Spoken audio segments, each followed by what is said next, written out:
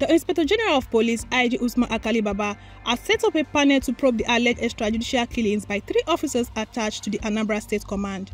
This was disclosed in the press statement released on Friday evening by the first public relations officer, Adejobi Olumiwa, stating that the accused police officers had reported to the police headquarters in line with the allegation levied against them. Patrick Agbazwe, Nwande Nkuruka, and Aris Nakama were accused through social media posts of unprofessional conduct, extrajudicial killings, and high-handedness. Agbazwe is the officer in charge of Rapid Response Squad. Nkuruka is the spokesperson of Zone 13 headquarters in Nkwo, Dunuku Fair, and Akama is a police inspector attached to the IRS.